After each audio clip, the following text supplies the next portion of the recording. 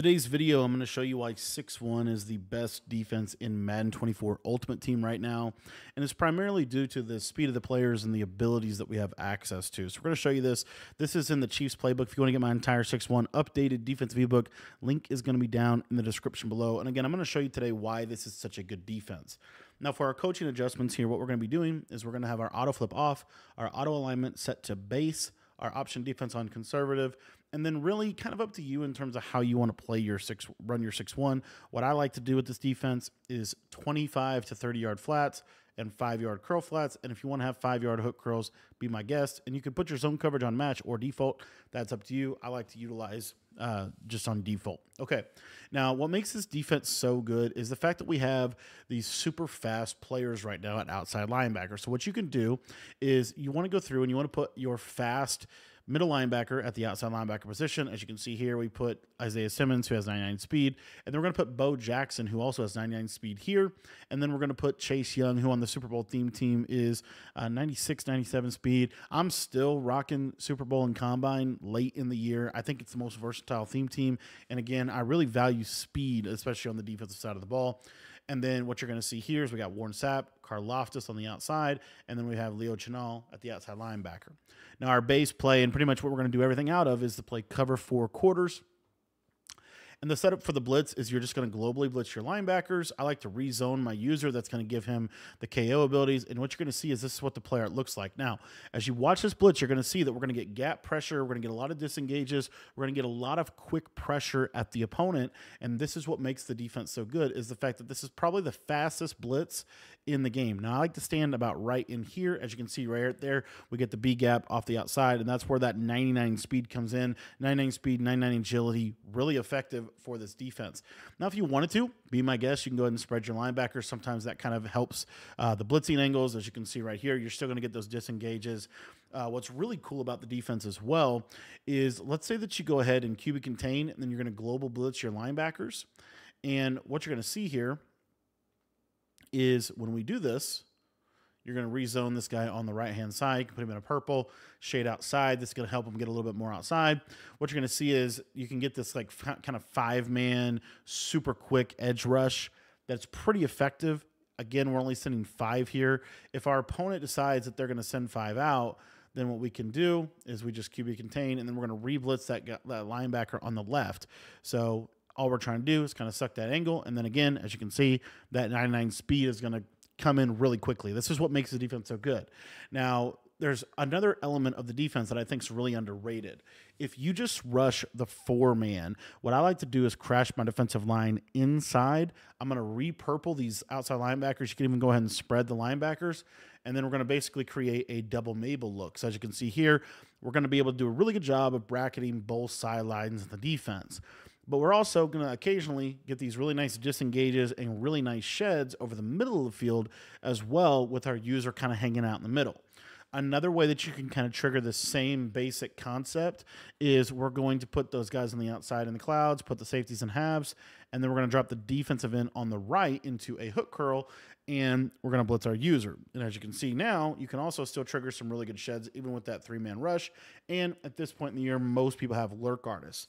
Now, what you could also do is get the Brian Arakpo Combine card, and you could put him at this right side position. This would allow for a little bit quicker, just in terms and a little bit better lurk artist ability. Now, another thing that really is cool about this defense is, let's say we want to send 6 at our opponent. What we could do is maybe a defense like this, where we say, okay, we're going to get a little bit aggressive, so we're just going to audible to Sam Blitz. And then all we're going to do here on the left-hand side is we're just going to scissor that solo wide receiver side, and then my user is going to go user the tight end. As you can see, the pressure is going to come in super fast, even if they do go ahead and end up blocking somebody, which is what makes this defense so good.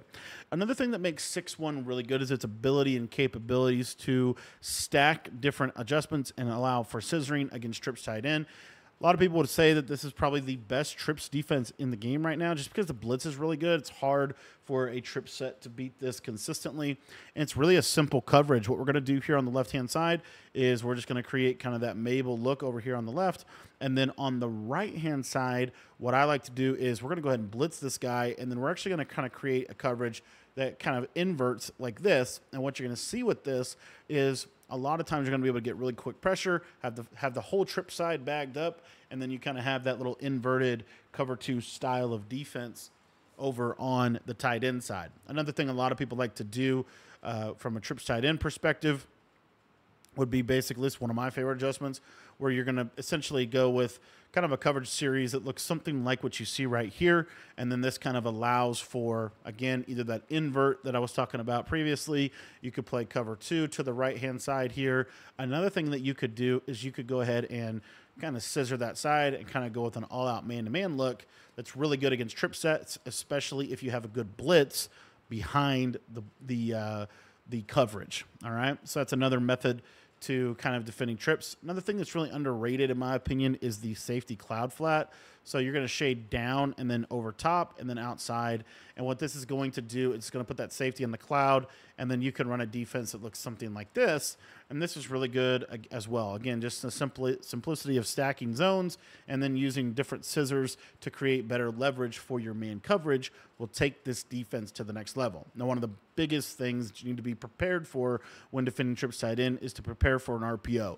One of my favorite ways to do that is you can either just cross man this guy onto the circle receiver, or as you can see, I can't do that. What I can do is move this guy out and man him up on the circle receiver, and then actually user this defender. I think this is one of the most underrated things to do against trips tight end, because now we can send significant pressure over here on the left side as well as on the right side. So it gives us kind of different options. One of my really kind of favorite ways to play a little bit more aggressive here would be to man this guy up here onto circle and then go ahead and blitz the linebackers. And then essentially we're going to have kind of, again, the idea of scissoring here to the right-hand side, and then we're just going to have like a half zone that's going to do a really good job against that tight end. So you see we're going to get really crazy pressure, and then we're just going to use the tight end side and take away the trip side. In general, the best strategy for defending trip side end is to defend the trip side first and then work to defend the tight end side with your user. It's kind of always been true of trip side end. So even something as simple